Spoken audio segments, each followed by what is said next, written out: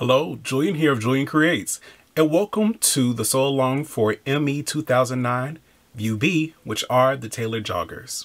I hope you enjoy the sew along. Let's get started. So to get started with View B, let's review our pattern pieces. First, we have pattern piece 10, which is our leg front. You will need 2 of these cut out of your fabric.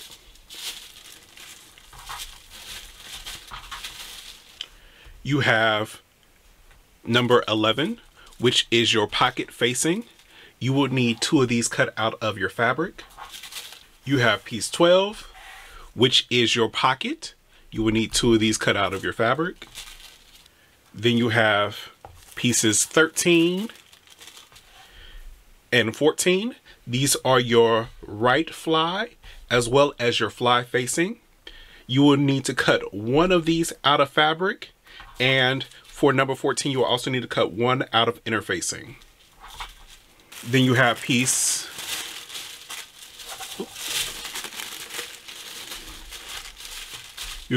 15, which is your back of your pants. You will need 2 of these cut out of your fabric. Then you will need piece 16, which is your welts. You will need to cut 2 as well as cut 2 out of interfacing. Then you will need piece number 17, which is your back pocket. You will need to cut 2 of these. Then you have 18, 19, and 20. These make up your waistband. So you have your right front waistband, your left front waistband, and your back casing. You need to cut 1 of each of these as well as 1 out of interfacing for each. And then for your back casing, you will cut 1 of these on the fold.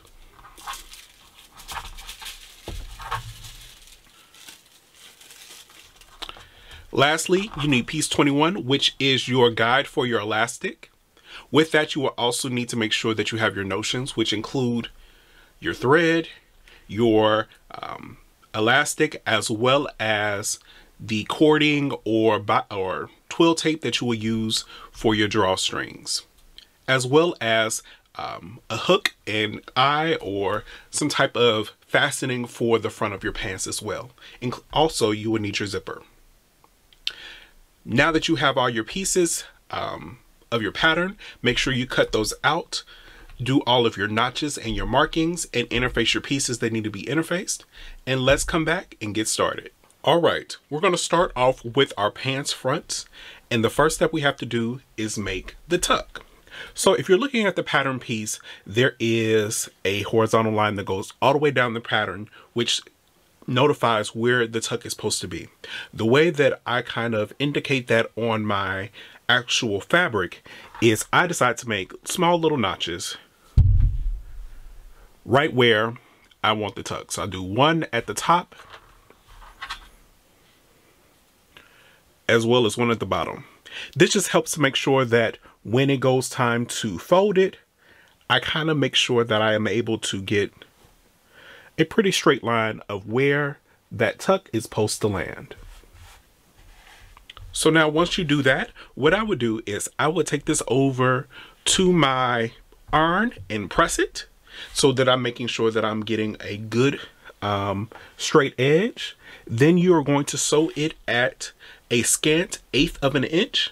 The best way to do that is if you have like a blind hem foot, helps you get a straight edge, and you can put this on the 1/4 inch mark on your sewing machine and then scoot your needle over to get it closer to that scant 1/8 of an inch. And when we get to the sewing machine, I will show you that.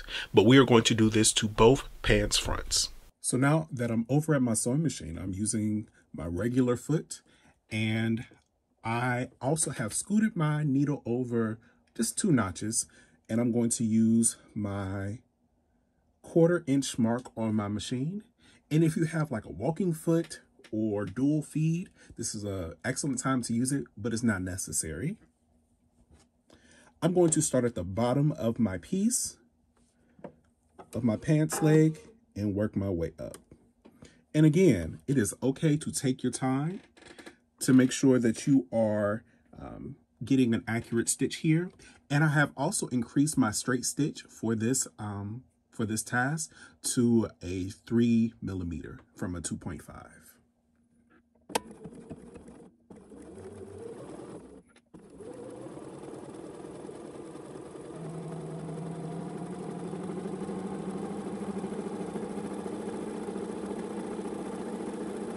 And sometimes, you kind of got to stop, make sure that your piece is where you want it to be, readjust, and keep on going.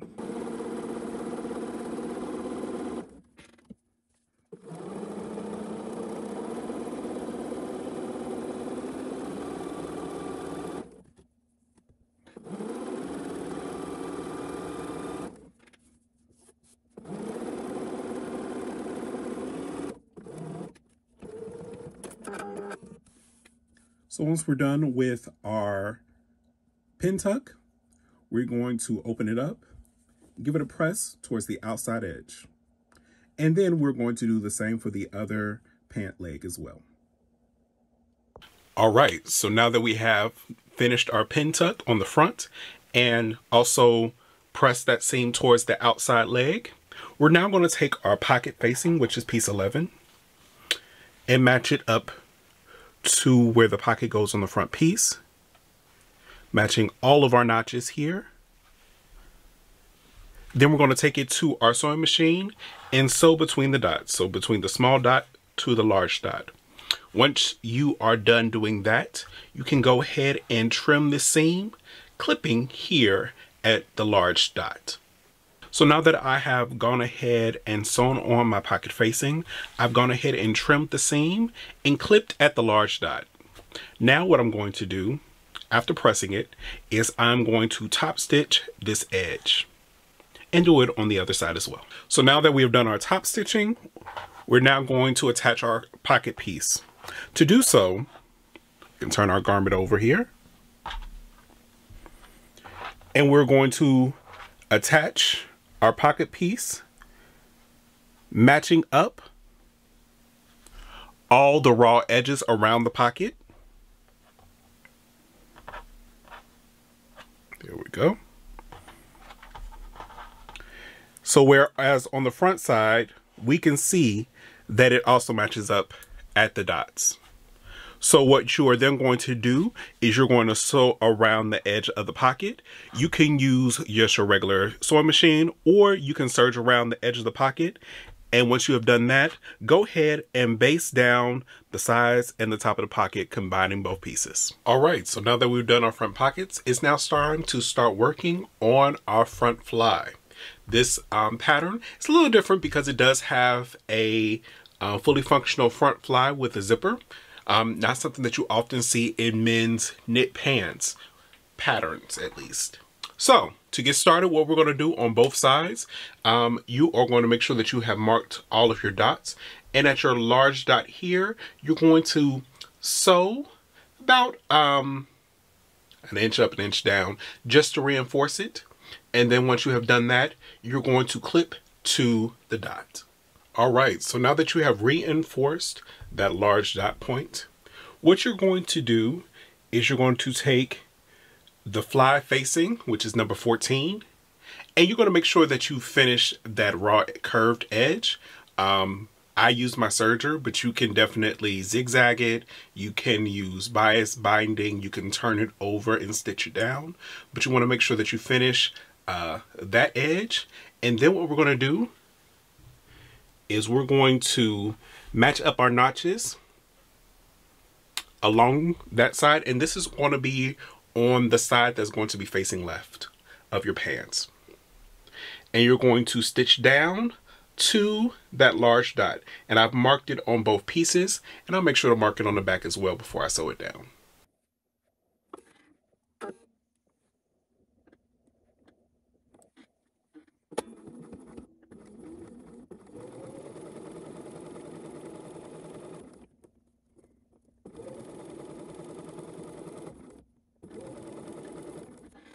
All right, so after sewing on the fly facing, I then went and trimmed the seam down towards the large dot and then gave it a good press. All right. So now we're able to go ahead and start the installation of our zipper. So here I have a 7-inch zipper. If you get a zipper that is too long for the project, what you can do is go ahead and make a mark at where you want to trim your zipper at, or where you want your zipper to stop. And you can whip stitch it, you can zigzag it on your sewing machine over where you want your new stopper to be. So instead of using this stopper, you would use a thread stopper. Then you can cut off the remaining part of the zipper before you're using it. There are more instructions on that in the actual pattern at step number 9 if you have any questions. Okay, now let's go ahead and start the installation of the zipper. What we are going to do is we're going to take our zipper and we're going to place the zipper stop, which I will be using, around a 1/4 of an inch above the large dot, and making sure that the zipper tape itself is along the seam between the facing and the front. And we're making sure that our zipper is closed as well. So once you have that in place, you can secure that with a pin. And then what we're going to do is we're going to take it to our sewing machine, and with our zipper foot, we're going to stitch along this left edge. So the side facing the left of your body. We're going to stitch along this left edge close to the zipper teeth, but not over them, using our zipper foot. So one tip I would give while installing a zipper is that sometimes it's easier to start from the bottom. So you're still sewing the left side of the zipper if it was facing up, but instead of starting at the top of the zipper, I like starting at the bottom because there's less, you don't have the big zipper pull in the way, and it allows you to get as close to the zipper as possible as you're sewing. Just going to change my stitch length as well as move my needle over so that I'm making sure that I'm getting as close to the zipper teeth as possible without going through them or messing up my machine by going over any type of metal where I could break the needle.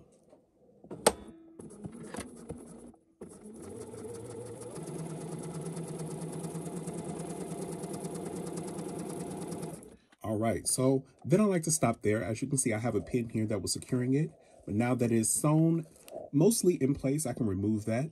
What I then do is I like to lift up my presser foot just to sew down the zipper so that the zipper pull is not in the way.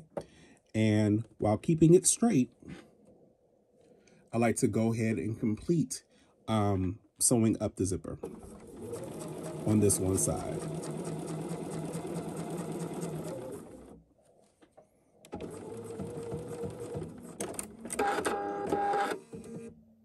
All right, so now that one side of the zipper is sewn on, what we're going to do is go ahead is fold that back in place. You want to make sure that you're giving this edge a press. Then you can go ahead and base down where you plan to top stitch that similar shape that you see on all men's pants at the fly area. You can also use the pattern piece itself, which does give that shape. If that doesn't work for you, a lot of times some of your zipper packets will also have that shape.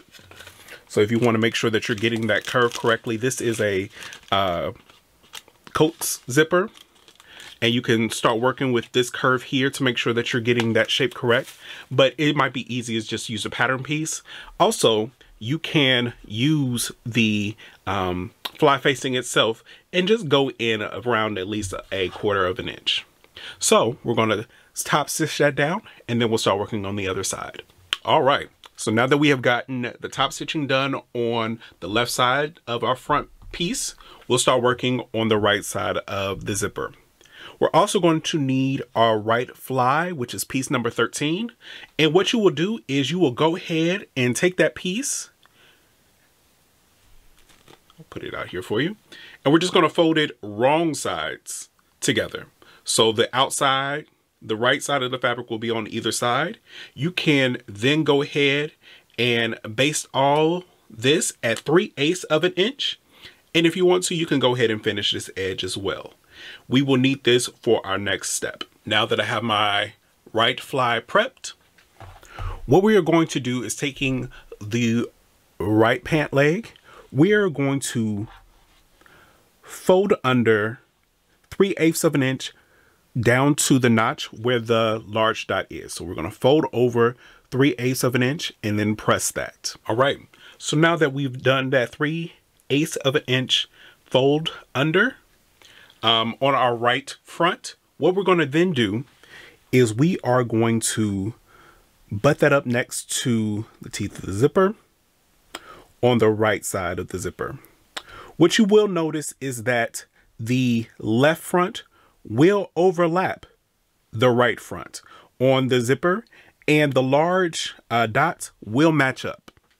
So what we will then do is we can pin baste this, or you can do some regular basting in place just to make sure that that is secure for our next step.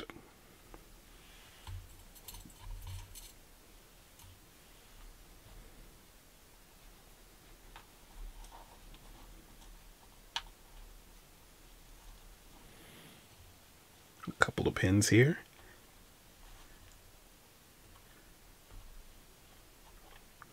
And I've seen people also use like small pieces of fabric tape, like a double sticks tape or something like that. That also works as well if you don't want to do like regular basting.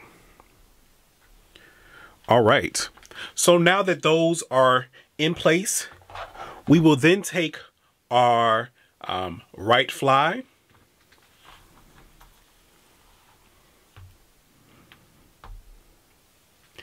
and this is going to go, there we go.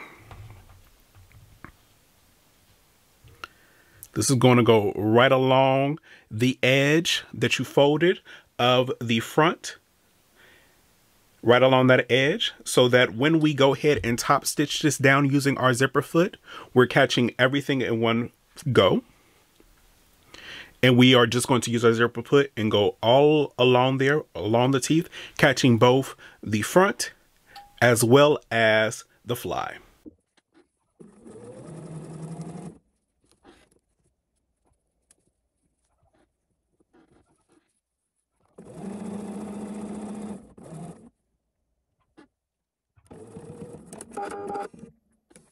Now that we got our front all done and settled for the moment, let's start working on our back. So on both back pieces, what you're going to do is you're going to, using the same method as the front, go ahead and put in your pin tucks. And again, I have marked them with my small notches just to help me in the folding. I've also gone ahead and marked the placement for my welt pocket, and we are going to go ahead and reinforce the corners of that at the sewing machine, making sure that we're pivoting at the dots as we go on. It all depends. You might want to go ahead and do the full box if you feel more comfortable with that and feel like you will have more control. So I'll meet you at the sewing machine when it's time to do the boxing of the welt pocket. So now that we have done our pin tuck, we're making sure that we have that pressed out towards the outer edge of the garment. And we're going to start right at the top of the dot. So right here, I can see my marking there.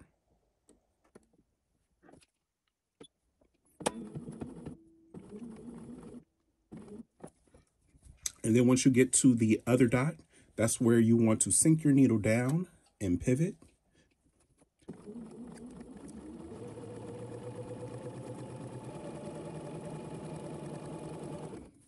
And it is okay to take your time. And if you need to, lift your presser foot up just to make sure that you are where you want your dot to be. But when you get to the dot, keep your needle sink down. Pivot again. And I always just lift my foot up just to see how close I am to the dot. If I can't see it, once I get there, I'm going to pivot again and come back around. And when you're getting to the pin tuck again, you might just want to lift your foot up, just make sure that it gets up underneath your presser foot and doesn't like drag the fabric or cause any bunching. Keep on going.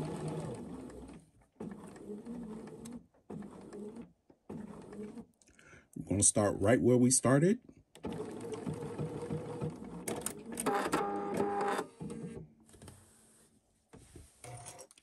And now we have our box for our welt pocket. So now that we have reinforced where we're planning to put our welt pocket on the sewing machine, we're now going to take piece number 16, which is our welt, and we are going to fold it wrong sides together, and we're going to stitch along the line to the dots on either side and stitch along the open edge at 3/8 of an inch seam allowance. Once we have done that, we're going to press it and then trim down that seam allowance to 1/4. All right, so now that we have our welt stitch, what we're going to do, we're going to take our welt and place it along like this stitch, the stitching line of the welt to the stitching line of the box we created on the pant. And we're going to base that in place to hold it there. It is important that you do some type of holding of this piece there, just so that we can keep everything in place when we stitch it down. So once we have done that, we will then take our actual pocket piece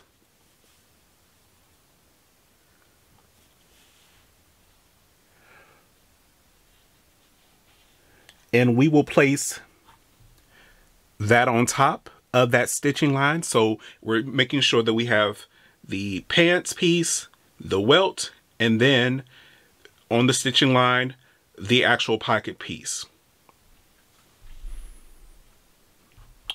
So then we will pin that together and stitch between the dots of the welt piece itself. Now, one way that I like to do this is I find it easier if I sew from the back side.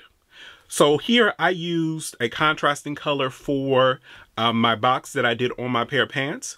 And so then I am able to accurately see where I need to stitch to make sure that my lines are marking up. So that when we cut it, we're making sure that we are getting an accurate cut into these corners, and I know where everything stops. So if it's easier for you, this is just a suggestion. Turn it over and stitch from the back side, the welt as well as the pocket piece. So we have the back side of my garment, and I can see where I had stitched the reinforcing of the welt. And you can also see this gray stitching that I used for my basting. And we're just going to go along this orange line where it starts and where it stops. So I'm going to put my presser foot down first and sink my needle just to make sure that I am hitting where I need to hit. You can do this manually, so if you don't exactly hit it, you can bring the needle back up, reposition, go back down again. And then we're just going to do a straight stitch.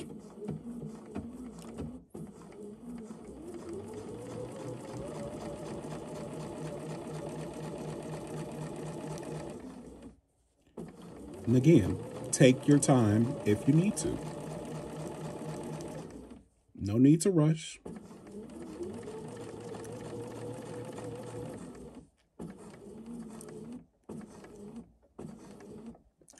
And our goal is to hit the mark that you originally hit. You don't want to go past it. It's okay if you're a little short.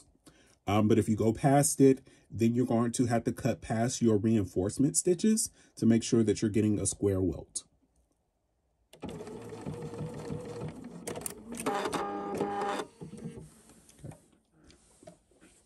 And now my line of stitching is done and I can remove my basting. All right, so now that my pocket piece, my welt are sewn on, I like to cut open my welt from the back. So what we're gonna do is making sure that we do not cut into the welt itself, or the pocket actually. We're gonna just take a small clip in the center. Now, we have to open this up, and when we open this up, the top piece is gonna have to come up as well.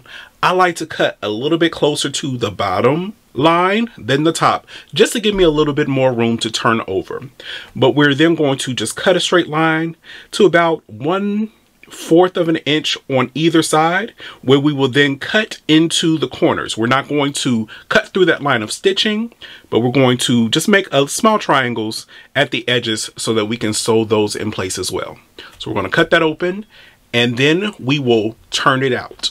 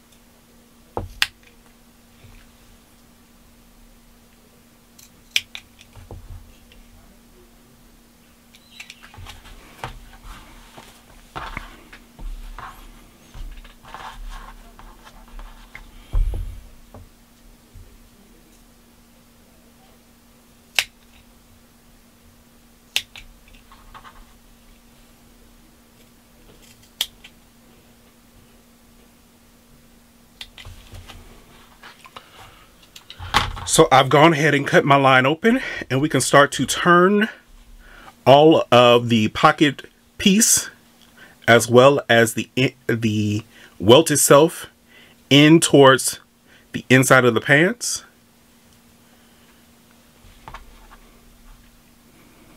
There we go.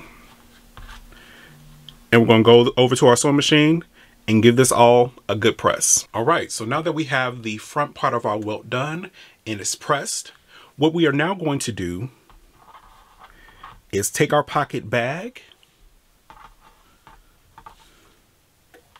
right there. We're going to fold it up to the top there. There we go. Make sure that the top of the pocket bag is meeting up to the top of your pants. And we're going to go to our sewing machine and sew down the top of our welt cut to the pocket bag itself. Once we have done that, the small triangles at the sides, we want to make sure that we're straightening our pocket out. We will go ahead and secure those down as well on either side. So because especially on this top edge, I want to make sure that I am getting as close to the top of the welt without going through the welt as possible to help ensure that my pockets don't gape open. I'm going to use my zipper foot to help me get as close as possible without hitting the welt itself.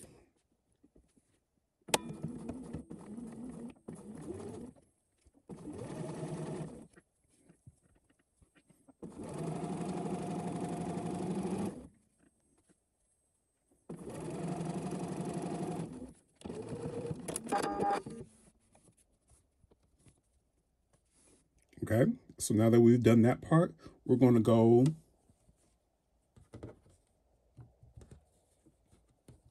and make sure that we're also getting these corners as well.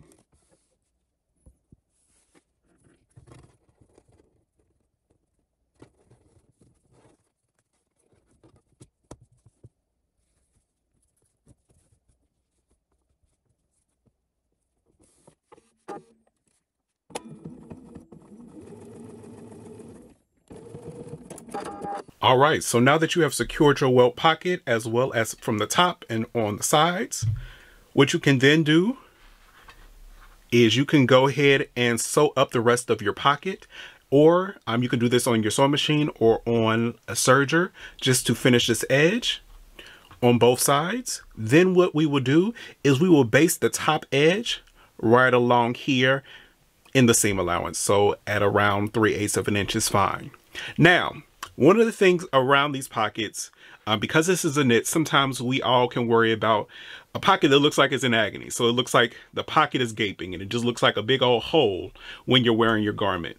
One way that you can help to make sure to mitigate that if it does show up is you can go ahead and do a line of stitching here and here to secure it, to make sure that all the pieces are staying together. Another way, if that doesn't even help, you can also go ahead and do a line of top stitching along here, literally maybe like a 1/16 of an inch, almost like you're stitching in the ditch, just to hold everything in place correctly, to make sure that your pocket does not have any additional gaping. So those are just a few tips that you can use, but what I'm about to do is I'm going to go ahead and serge the size of my pocket, base the top, and then we're ready to start putting these pants together. All right, so now that the fronts and the backs of our pants are done, what we're going to do is we are going to stitch both pants legs together. So stitch the front and the back together at the inner leg seam. Now here, you can use just your regular stitch. You can decide to finish this first, so finish the edge like with a serger or something like that.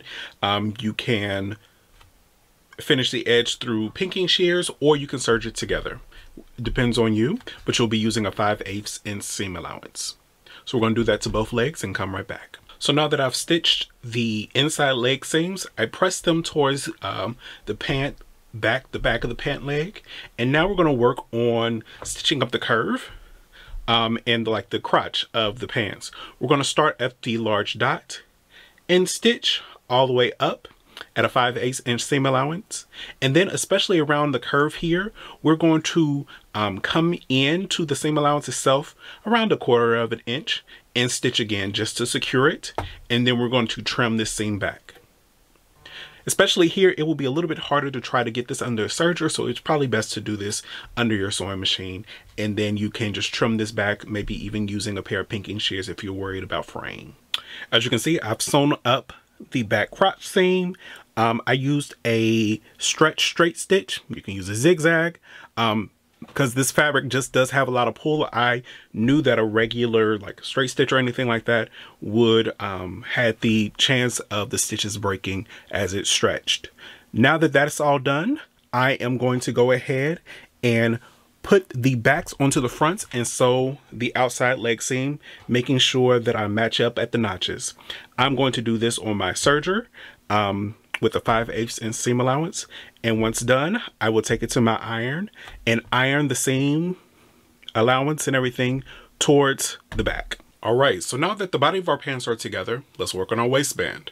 So the first thing we're going to do is we are going to sew the right and left front casings of our band to our back casing, matching up at the notches. And what we're going to do is we're going to sew up to our dot, then we're going to skip over to the other end of the dot and move on to the edge of the fabric. Because we want to make sure that this hole is there and this hole is here, so that we can make sure that we have space for our elastic when we put it into the back. So we're going to sew that up, and then we'll be right back for the next step. So now that we have stitched this together, and I pressed my seam open, you can see the opening there. It is now, before we install this, it's now time that we go ahead and make our buttonholes so that we can fit our drawstrings. So you'll do this on your machine. This fabric is interfaced. If you like some tearaway interfacing or anything like that to stabilize it, does help a bit. I've even used a piece of newspaper print as my stabilizer, something that I can then tear away when it's done. But check with your machine to see what is the best buttonhole to use on a knit. My machine has a specific buttonhole for knits, so if yours does, it might be best to do that. So we're going to do that on both the left and the right side.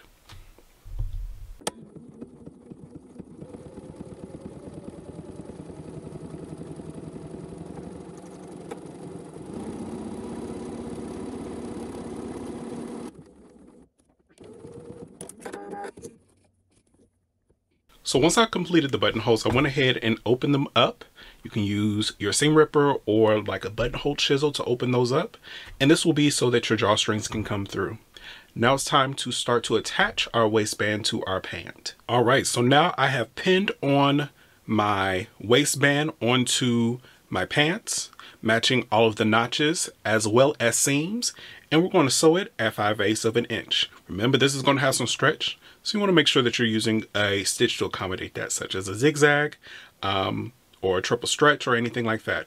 Because of some of the hardware in here and you don't want the added bulk, I would not use your serger for this bit, but just a regular sewing machine will work for this. All right, so after sewing on the waistband onto the pant, I went ahead and took the 9-notch edge and folded up that seam allowance a little bit less than that, just so that I can make sure that I'm able to stitch in the ditch easily. But next, what we're going to do is we're going to take this edge, and I folded it in half, and we're going to stitch down on either side, closing off this edge so that we can then fold this to the back. And once we do that, our plan is to stitch in the ditch to attach our waistband. As we're doing this, we're making sure that we're keeping our little holes open so that we can install our drawstrings as well as our elastic in the next step. So now that your waistband is fully installed and you still have your holes open here, you are now going to start installing your drawstring. Your drawstring should be cut the length of your waistband plus 10 inches. I'm using a 5/8 inch twill tape. That's the wood I could find, but a regular like drawstring cord or anything like that is fine. You're going to take a safety pin and pin to one edge, and using the hole, you're going to start feeding that safety pin through.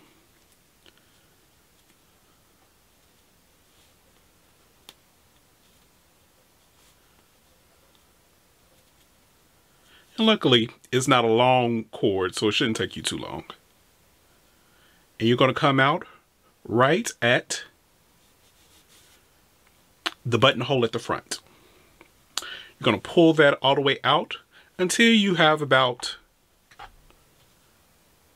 ½ an inch left or so.